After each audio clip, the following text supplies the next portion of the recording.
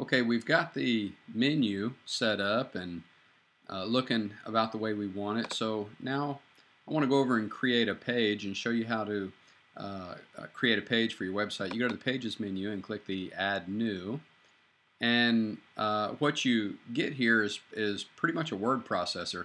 And you can choose between visual or HTML. HTML would be the tab you would want to use if you were just going to do it using HTML code. So this is going to be our About Us page.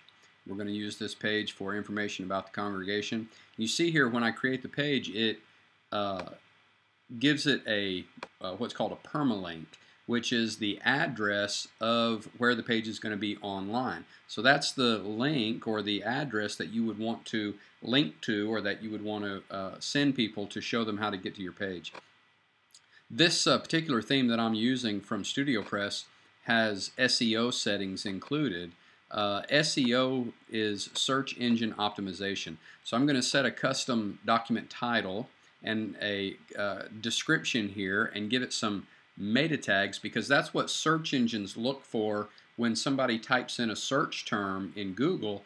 Those are things that will help Google find my pages, and I want to do that to generate traffic to my site. So we're going to get those SEO settings set up and name the page. It's going to generate the link for the page, and then we can start filling in the content. And as I said a minute ago, the area here where you type in your content, or where you insert your content, is pretty much just like a word processor. So if you know how to use Microsoft Word, or you know how to use just about any word processor, this will be very familiar for you. But you can also work in HTML. So if you know HTML code, you can do a little more advanced formatting, and WordPress will recognize that. I'm just going to erase this out of here and show you what it would look like if you inserted it using HTML code, and how WordPress will format that for you. See, I've got my paragraph tags here. Those are the tags that break the text into different paragraphs, and the strong tag makes the text bold. So when I switch back to visual, you're going to see that formatting has taken place, and you can see it here in the visual tab. We're going to do most of our work here in the visual tab. For those that don't know HTML, again, it works just like a word processor. You've got your bold and italics and bulleted list and numbered list, and the alignment and different things. Now, I've inserted this text, and you notice it has a Bible reference there.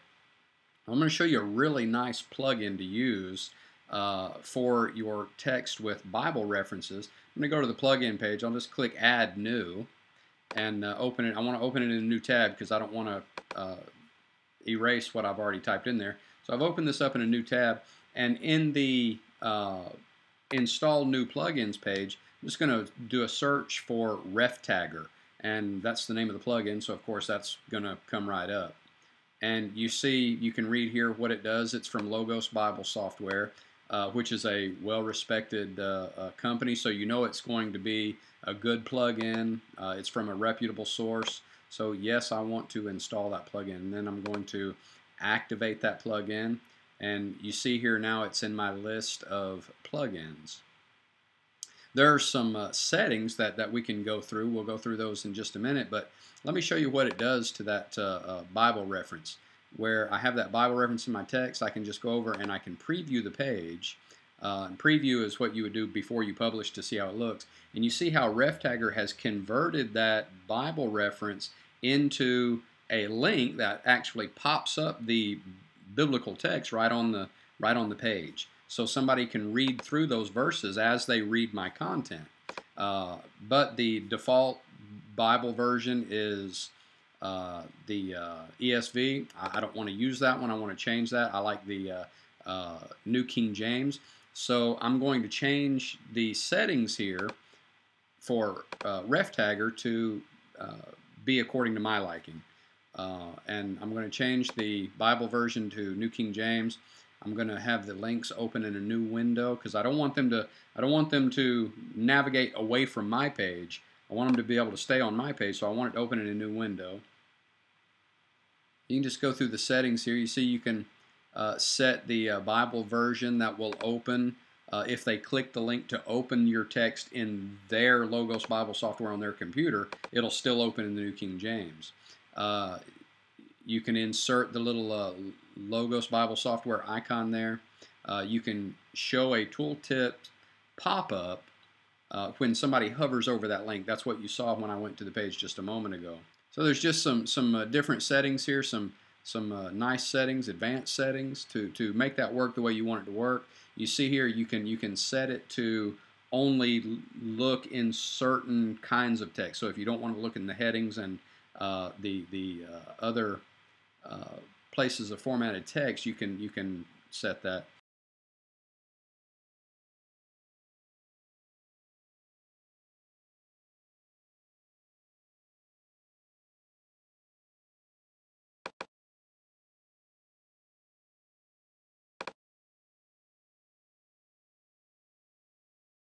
So there's what that looks like once you get it set up.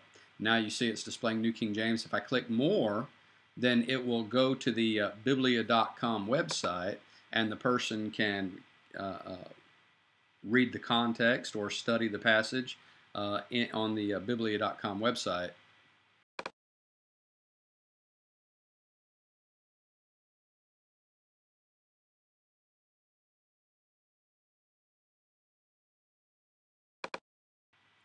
So it's looking pretty good. I really like RefTagger. I use it on just about all of my sites that use Bible references in the text, because I want people to be able to read those verses right on the page. So I'm just going to fill in the information here. I've already written it, so I'm just copying and pasting it in.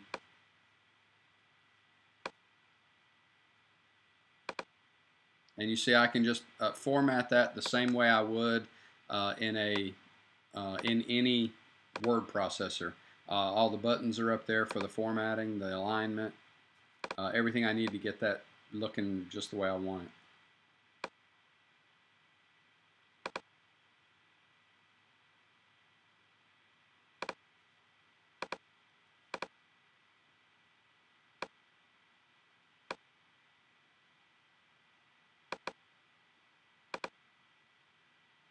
Let's go back and preview the page again, see how it's looking.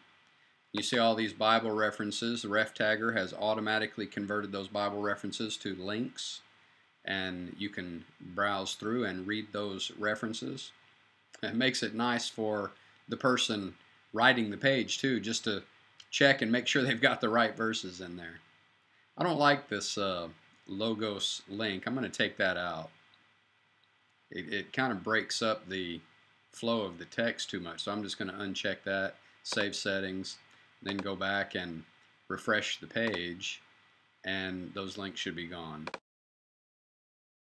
And they are. And that looks a lot nicer, a lot better formatting. And you see there, that's coming up 2 Timothy 3:16 in one window and 17 in another window. And to fix that, I just need to change that comma to a dash. And you know, a lot of your formatting is going to be just these little touch-ups here and there as you go through. That's what makes that preview button so nice. You can keep checking it and make those little corrections as you go, so that when you publish your page, it's just the way you want it. So I'm just going to go through and finish filling this in. I've got some HTML code in there I need to clean out, because when I wrote it using HTML. Now I'm going to put a formatted heading here in the bottom. I'm going to put that to heading 2. It'll make it a bigger, bolder format, and that's going to reference a contact form. So when we come back in the next installment, we're going to set up that contact form for our About Us page.